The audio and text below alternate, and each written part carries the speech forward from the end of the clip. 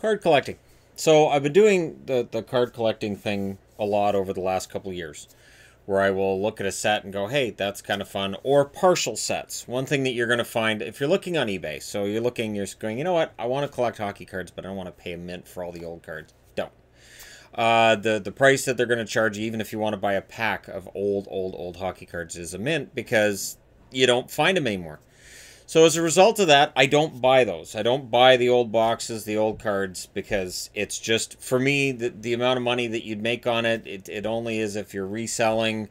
Videos I make on hockey card collecting don't do particularly well. So again, it's a matter of, what do I want to do with this? So while I'm going to do videos where I'm opening up boxes of older cards, and I'm going to use that as just sort of a reminiscing thing. This is from 77, 78. Now, I'm alive at this point. I'm not watching hockey. So this is where I'm like 5 years old. I'm not watching hockey games. I could not have cared less about hockey games at 5 years of age. And I apologize for that, because I understand there are people who do. So this is a set from, these are 78, 79. I believe these are O-Pee-Chee. Made in 78, but technically they're 78, 79. So, Guy Lafleur, right here. This one right here. Okay, so this is a highlight. Montreal, March 8th. Right wing, Guy Lafleur of Montreal Canadiens becomes only the second player in National Hockey League history to score 50 goals in 4 straight seasons tonight. When he scores his 49th and 50 goals in a 4-3 victory over the Capitals, both of Lafleur's goals came against Washington goalie Jim Bedard. Phil Esposito, formerly with the Boston Bruins, also scored 50 goals in 4 consecutive seasons. And it also says Guy Lafleur scores versus every team in the league. So he had at least 1 goal against every team that they played against. What's another one here? Mike Bossy, right here. This one's actually upside down, so I'm going to turn it this way. Right wing Mike Bossy of the New York Islanders set a National Hockey League record for goal scoring by a rookie today when he scored his 53rd goal in the Islanders' final regular season game. Bossy had previously shattered the old record of 44 goals held by Richard Martin of Buffalo. Bossy's final goal of the season came at 38-second mark of the second period in a 7-2 Islanders victory over the Rangers. He finishes the season with 91 total points on the NHL's final scoring list. So again, these are sort of interesting, fun little numbers here. Here's another one. This is Gary Unger playing in his 803rd game. Denver, April 8th. So this is against the Rockies.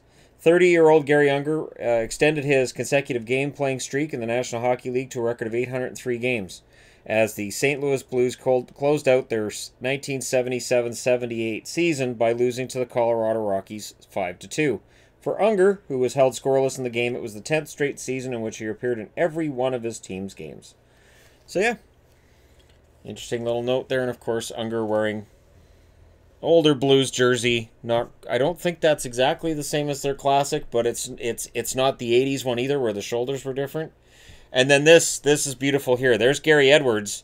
If you look, that's painted, but it's painted well. It's not an embarrassing paint job. He had actually played for the Barons, so when the Barons were absorbed, they threw him in a Minnesota jersey. Here you can see the Canucks that season. They had the new skate logo right here, but the cards were actually of the stick and rink, and of course that was a design choice that, well, it wasn't a great design choice that the Canucks made there.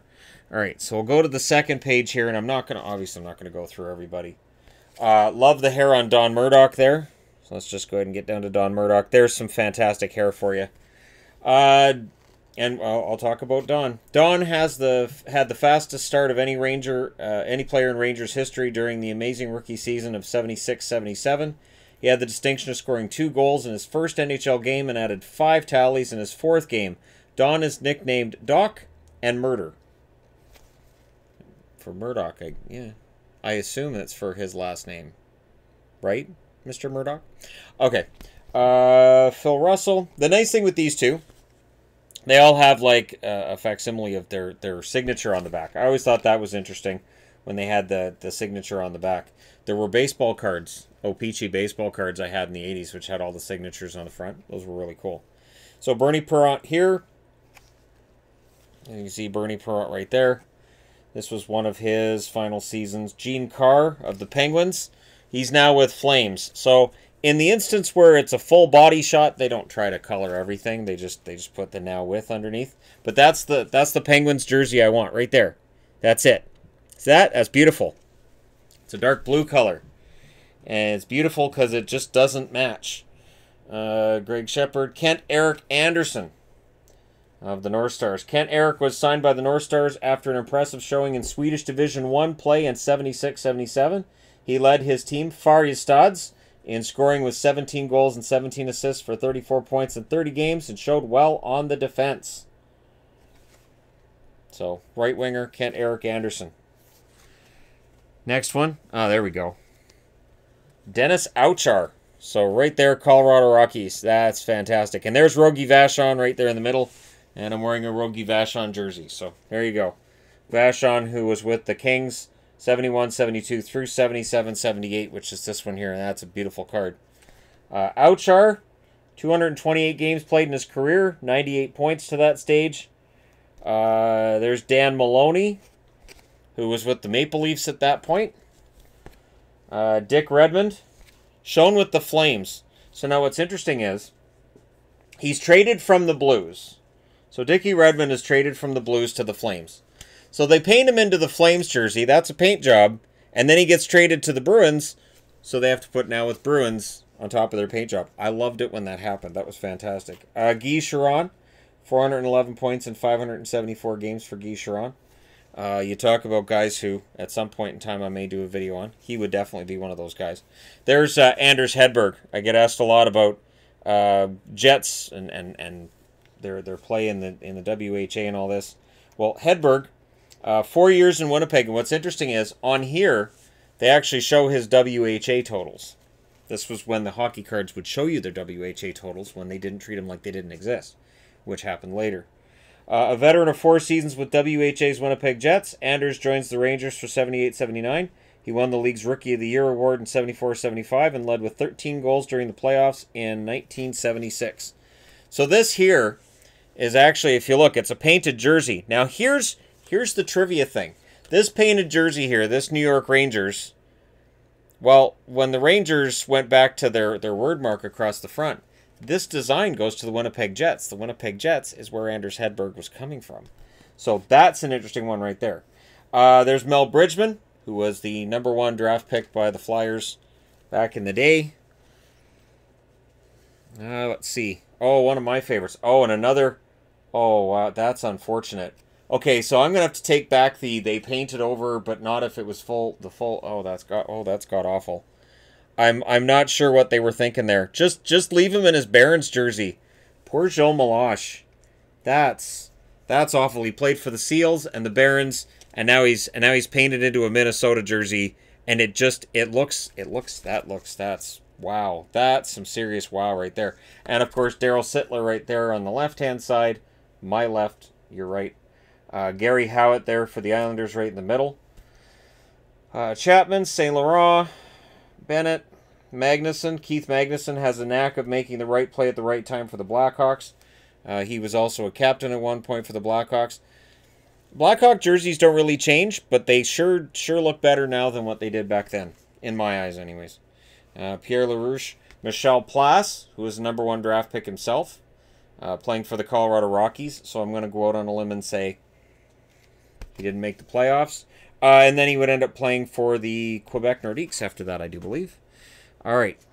Gary Sargent, now with the North Stars. So they didn't actually paint over Gary Sargent's jersey there.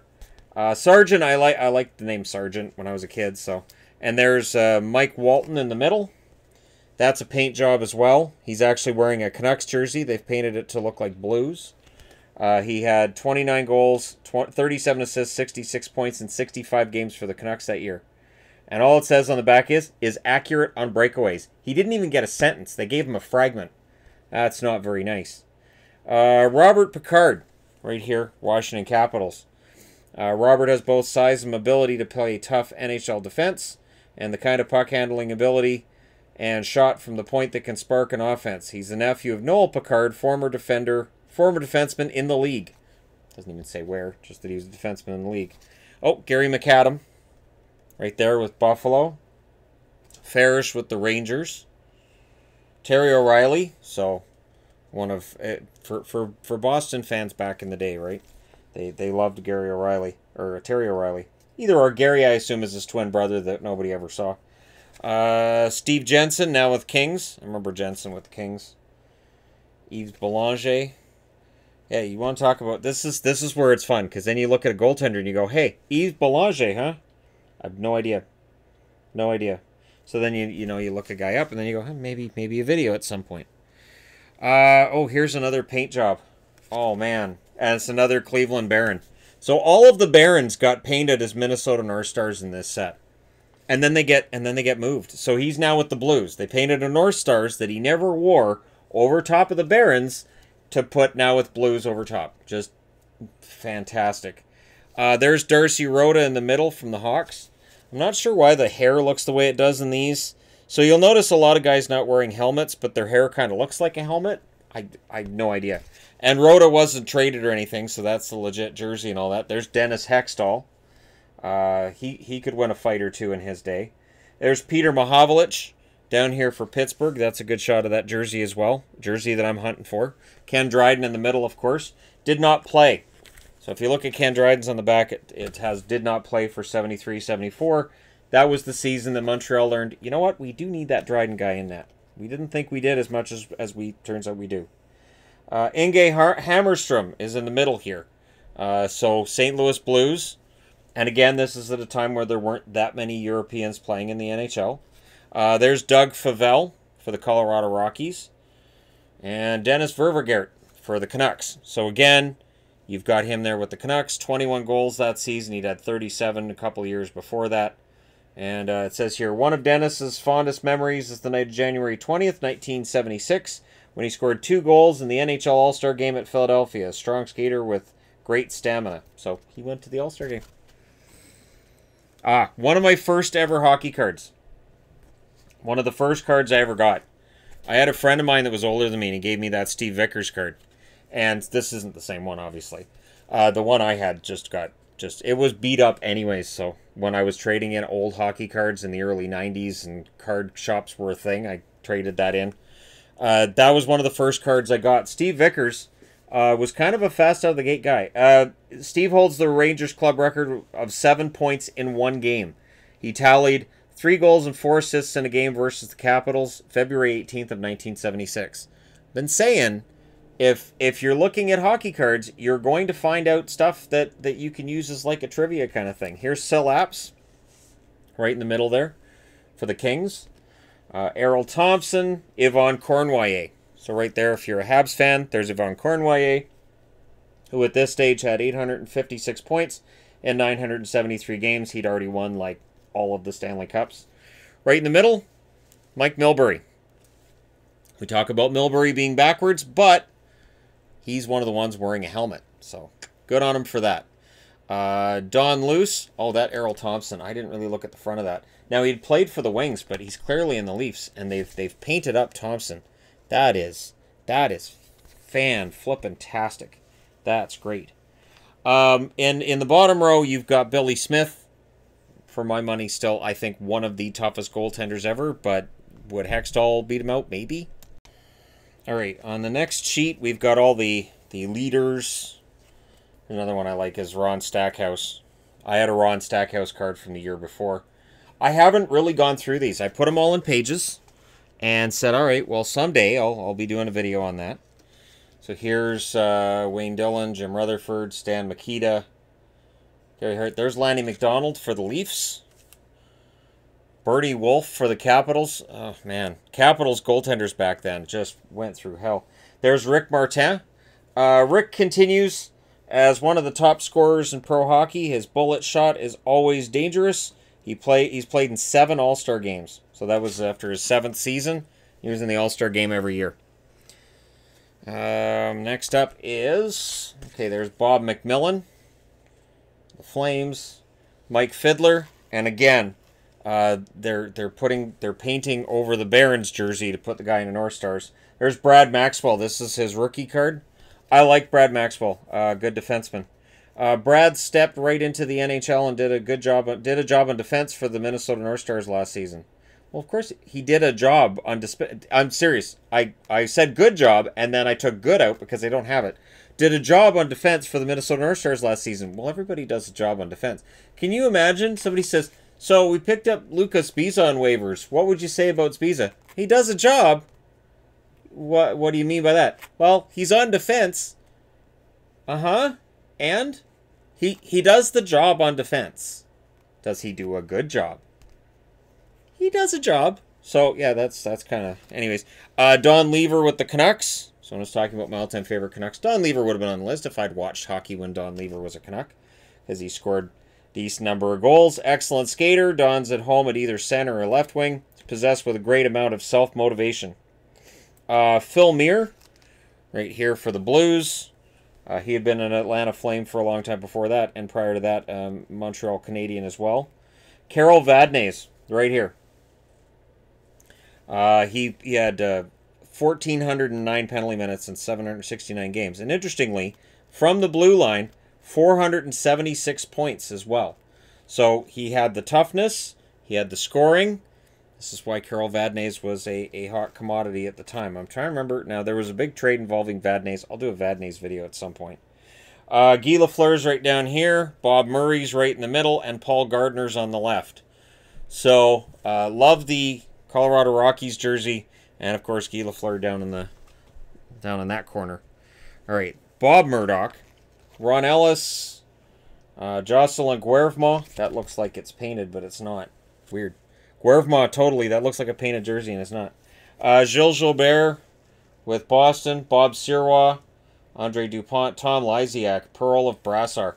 Okay, so we're going to go through Lysiak here. Now, Lysiak eventually would get suspended, but not for that hair. So if you think it's for that hairstyle, you're wrong. And there's Pearl of Brassard. So when you get into Canucks that I was a big fan of back in the early 80s, one of the key performers for Sweden at the 1977 World Championships, Perolov joined the North Stars last season, ranked as his nation's best two-way player. He's adept at all three forward positions. Nickname is P.O. Oh, that's unfortunate. Oh, that's unfortunate. P.O. That's too bad. Did he ever change that? I don't remember anybody ever calling him P.O., but that very well may be the case. Okay, so we've got Phil Esposito with the Rangers here. We've got Pierre Mondu right here, who I remember while playing with Montreal. Dennis O'Brien, Wayne Bianchin, Glenn Resch right here. There's Chico Resch skating with the New York Islanders. Bill Haight down here. Haight was a fantastic name to say. There's Chris Mannery of the Minnesota North Stars, who had been a Cleveland Baron, so of course that's a bad paint job over his too. Dennis Polonich. Anything interesting on these? There's nothing on the back of the Esposito card because he had played too long at that point for them to get any actual text in there. 6'1", 221 pounds.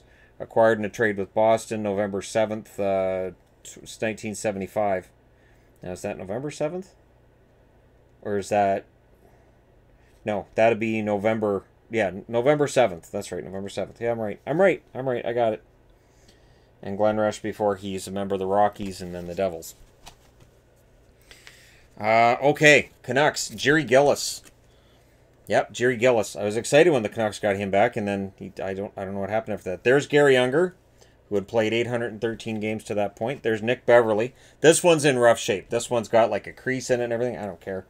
I didn't pay top price for these, but, you know, Nick Beverly, it's got this fantastic thing, right? One of the club's top defensemen. Oh, okay, all right. There's Rick Middleton in the middle.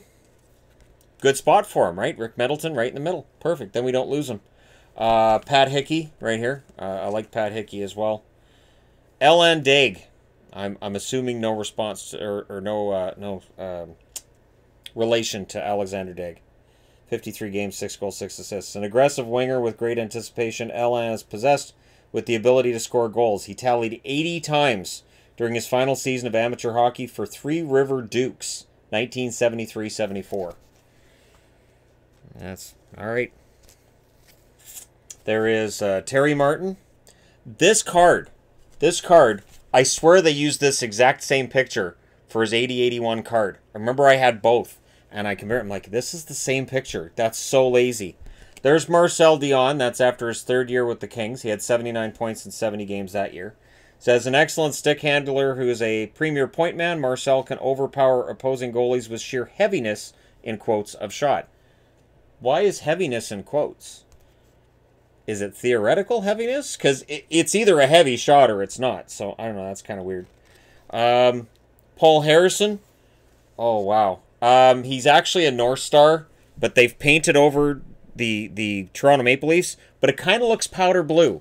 It's kind of got this San Diego Chargers thing going on. So, and the lines are kind of, so I admire that. That's interesting.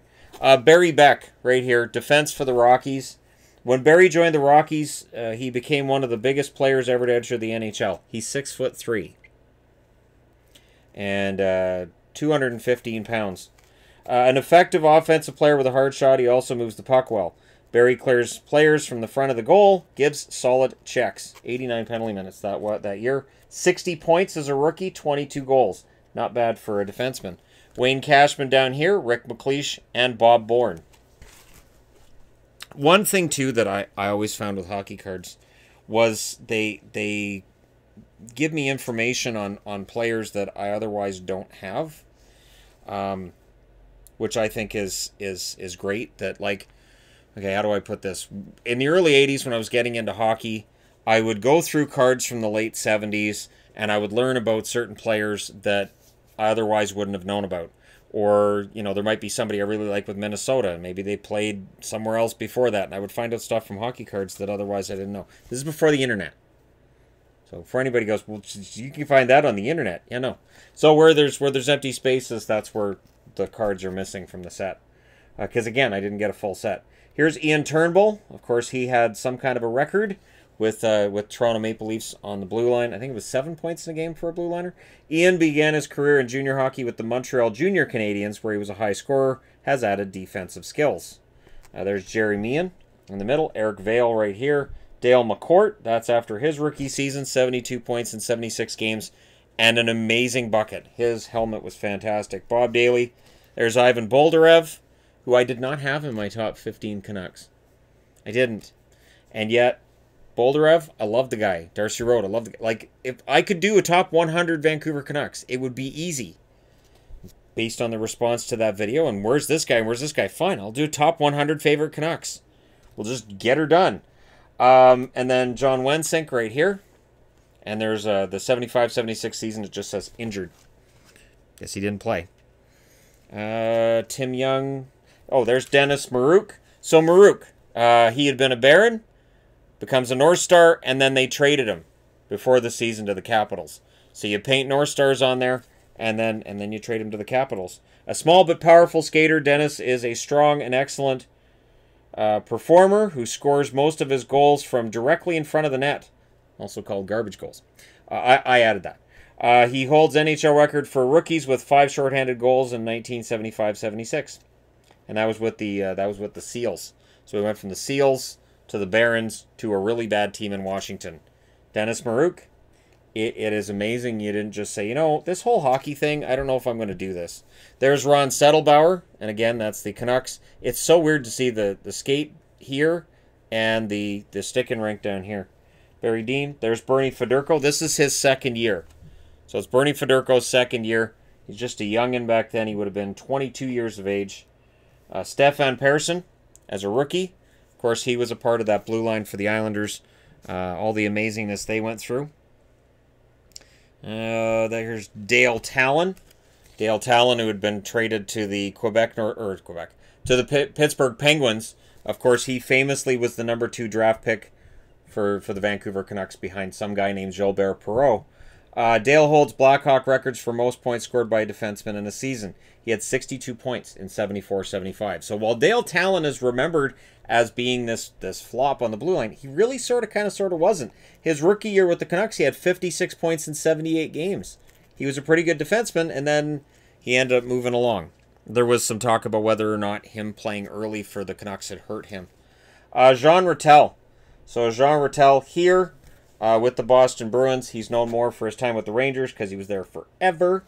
Ron Greschner, Russ Anderson, Paul Woods, Michel Larocque, Bunny Larocque, that's with Montreal before he goes to Toronto. John Marks, Jim Lawrence, Dave Lewis. It's Dave Lewis with the Islanders, and then he would move around a bit before his career was over. Let me go through. Is this a rookie? This is a Doug Wilson rookie card. So, yeah. Blackhawks' first selection in the 1977 amateur draft. Doug comes from a hockey-oriented family. His brother Murray is a 6-year veteran of NHL competition with the Canadiens. Doug scored 79 points in amateurs. In amateurs. Plural. All right. There's Wayne Thomas with the Rangers. Yeah, that is legit, him in a Rangers jersey. I'm just checking because he had been with the Leafs the year before, so you just never know. And there's Steve Shutt with the Montreal Canadiens. Mike Kazicki, or Kazik, yeah, Kazicki, right here for the New York Islanders. And last but not least, I'll cut this here, and then we'll do another part some other time. I just figured this is kind of fun to look at.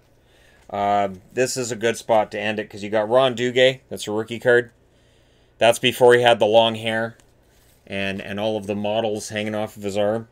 Ron joined the Rangers last season equipped with a strong and deceivingly fast shot, which can surprise opposing goaltenders. A speedy skater, he has a choppy style of skating, whereby his feet do not come far off the ice. Are they saying he's not a great skater?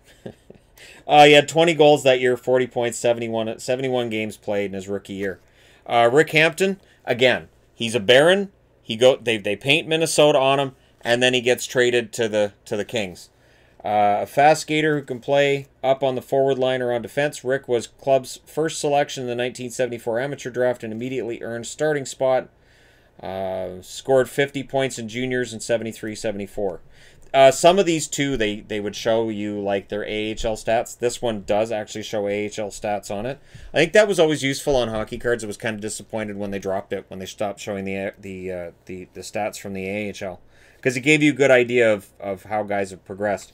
Here for Pittsburgh, that's Denny Herron. You want to talk about goaltenders that are forgotten about? Denny Herron, he played 60 games that year. Had shutouts, first 2 road games in 72. Fine angles goaltender. So they mentioned in 72 he had shutouts in his first 2 road games, and this is from after 77-78. So that's faint praise, isn't it? Well, 6 years ago, look what he did. This is Bill Barber, of course, in the middle. Pierre Plante down here. Jacques Lemaire. Jacques Lemaire right there, and it shows Quebec and Houston on his list of places he played. So Houston, he played 69 games in 66-67, 49 points, 19 penalty minutes. Houston, that'd be their American Hockey League, I believe at that point, their affiliate. And then here's Jim Schoenfeld. Years before he was a head coach and became famous for something completely different. 22 points in 60 games. And when you talk about a nice, tidy signature, Jim Schoenfeld had that. Nice, tidy signature. An outstanding defenseman, Jim occasionally gets work as a forward on the power play, with his muscle being called on at the net. And I remember that with Schoenfeld, that he would sometimes play a little bit of forward as well. Oh, and how can I forget Rick Bowness, right here in the middle. Rick Bowness, of course, coach of the Dallas Stars. He did bounce around the league a bit. He's with the Wings in the picture, but he's now with the Blues.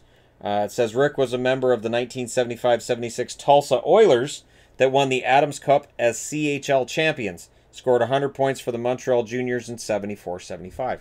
CHL being Central Hockey League. So when I say AHL affiliates, not all were in the AHL. Eventually would be AHL and IHL, and then the IHL went out of business, and the AHL kind of absorbed some of the IHL stuff. And yeah, that's a story for another time. But yeah, I thought that would be kind of fun to look through. And I can look through the rest of this set. And then underneath, just as a preview of what else I've got going on here, is this one from, this is actually the year before, and that's John Davidson. I don't think anybody's going to care that I'm doing the newer year first and the older year second, because again, it's just kind of fun. And yeah, there you go. So, happy card collecting. And if you get a chance on eBay and you see old hockey cards, and it's a lot of 100 cards, and you can get them for a decent price, hockey cards are awesome. They really are a screenshot into the past. And right now, screenshots into the past are kind of cool. Thank you guys so much for watching, for all your support. Don't forget to hit like and subscribe if you're browsing your way through. You just happened upon this video. Thank you guys so much for everything. We will get through this. Stay safe. Wash your hands. And yeah, we will get through this. Thank you guys so much for everything. I'll talk to you again soon.